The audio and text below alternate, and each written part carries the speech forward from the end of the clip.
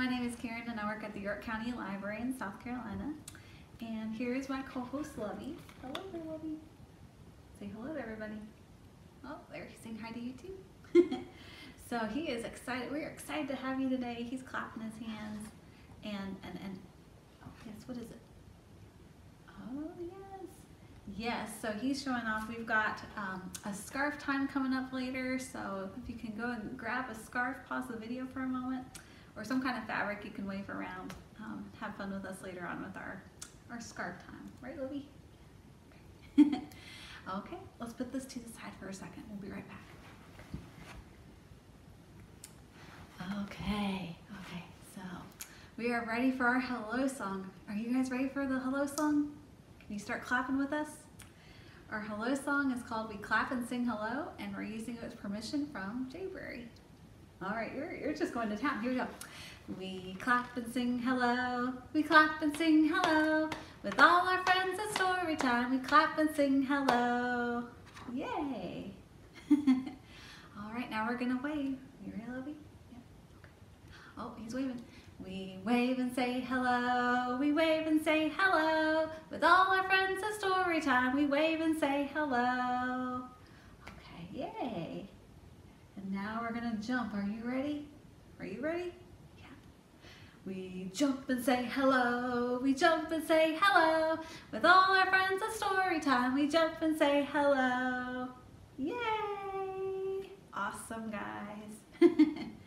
Oh, Lovey. Oh, look at this. Oh, Lovey. He's getting sleepy. All right, we'll say goodbye to everybody, okay? Okay, we'll put you down for a nap. Okay, bye-bye. Bye-bye. Oh, good night, Lovey. Okay. Now we are ready for our letter of the day. Our letter of the day is the letter, is it the letter L?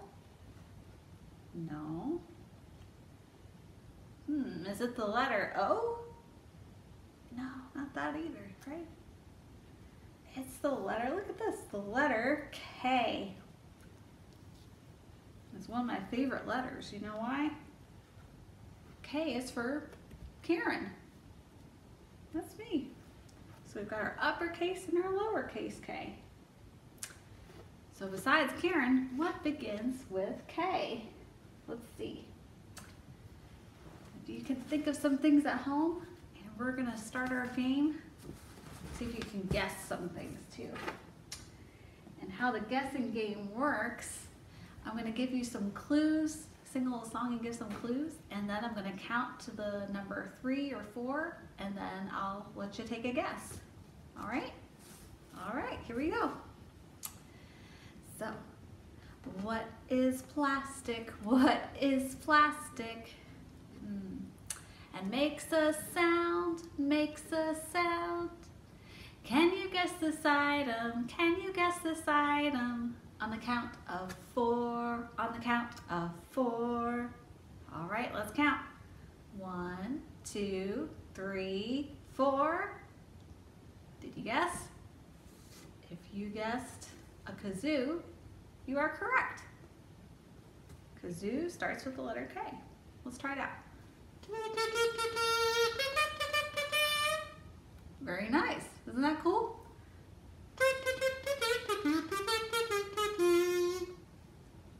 And that's how you play the kazoo. Pretty cool. So kazoo. Well, let's see, what else do we have? What else? All right, let's try another one. What is metal? What is metal? And opens doors, opens doors. Like your house or your car, things like that. Can you guess this item? Can you guess this item? On the count of 5, on the count of 5. Here we go. 1, 2, 3, 4, 5. Did you guess? A key? Look at this. Just this little key, and you put it in the door, or the doorknob, and then you turn it, and you unlock it. So that is K for key. Okay, Last thing, guys, let's see. See if you can guess. This item's a little bigger, so we'll have to get situated here. Okay. Oop. Let's try something else. Okay. All right, next thing. So, what floats high, what floats high? Upon a string, on a string. Can you guess this item? Can you guess this item? On the count of three, on the count of three. Hold up three fingers. All right, let's count. 1, 2, 3. Did you guess?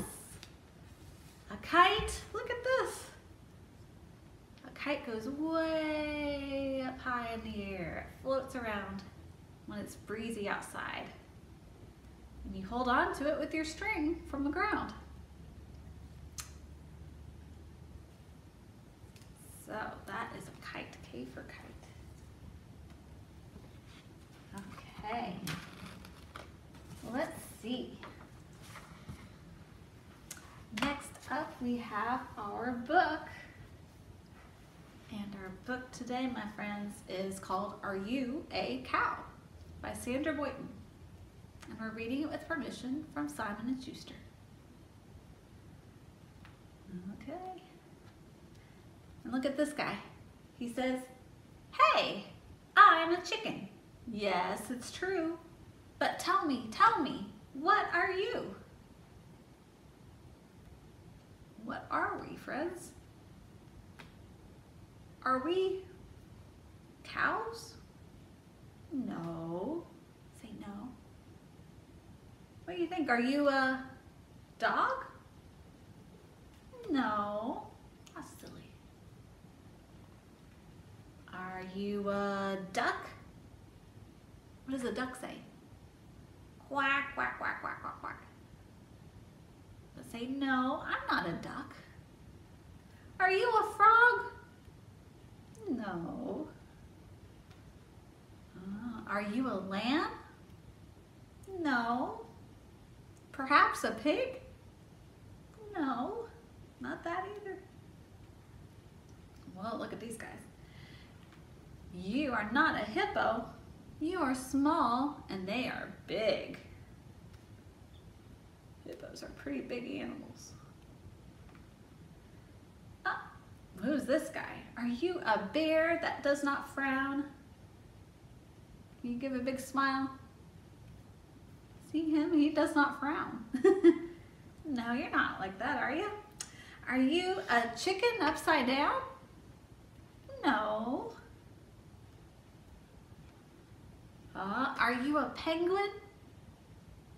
You're not.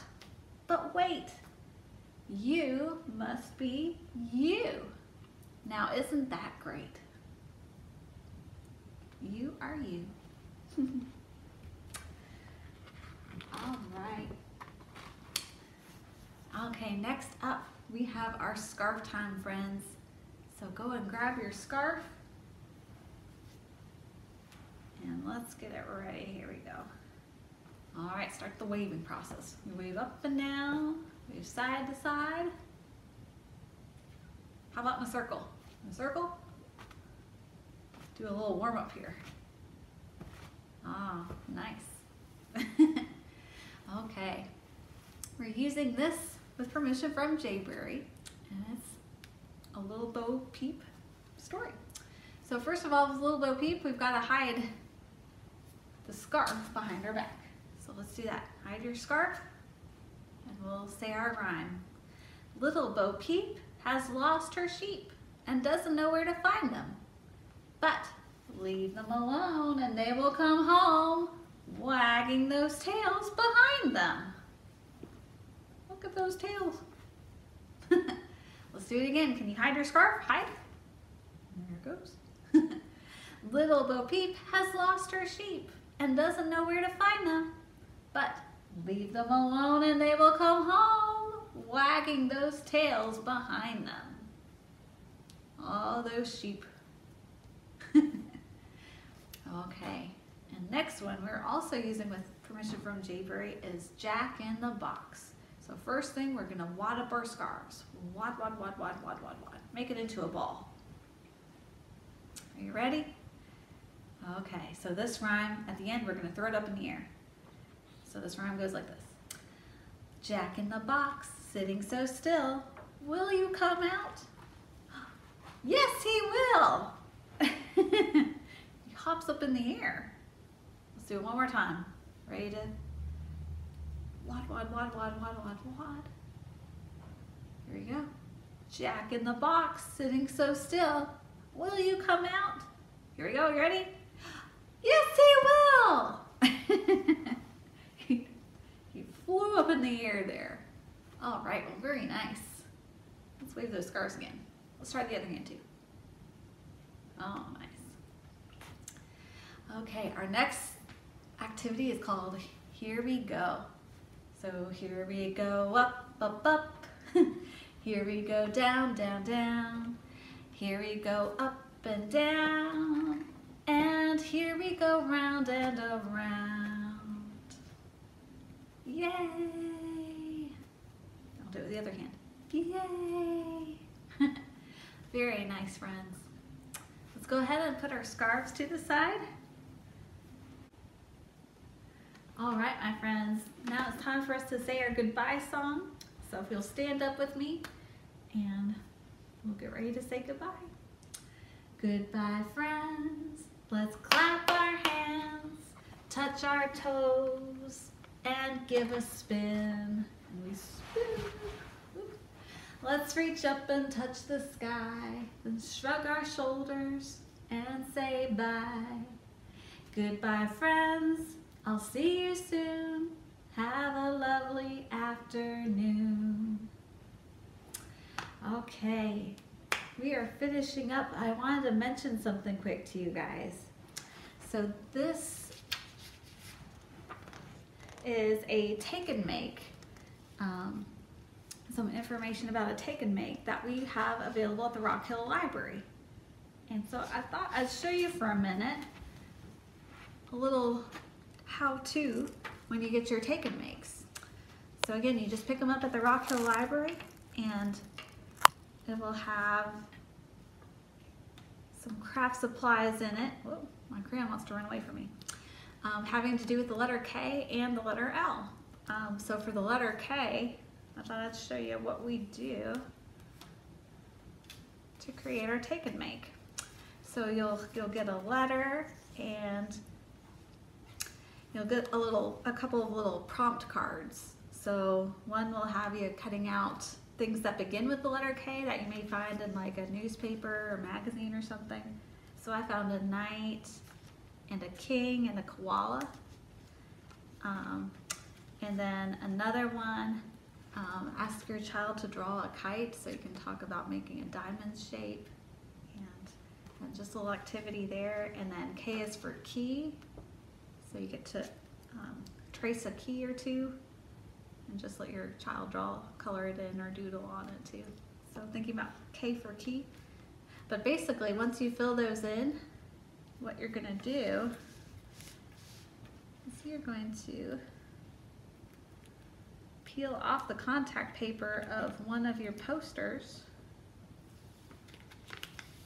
so you have a sticky surface for your child to work on. There we go. And just let them place it together. They can put their letter K on there.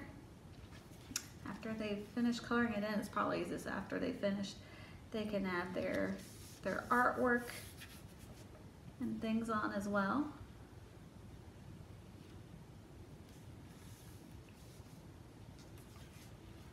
And some of their images that they've found. But yeah, just letting them piece it together, a little collage that can go on the refrigerator or in their room at home while you're talking about the letter K. All right. Well, thanks for joining today. I hope you enjoy these. Bye for now.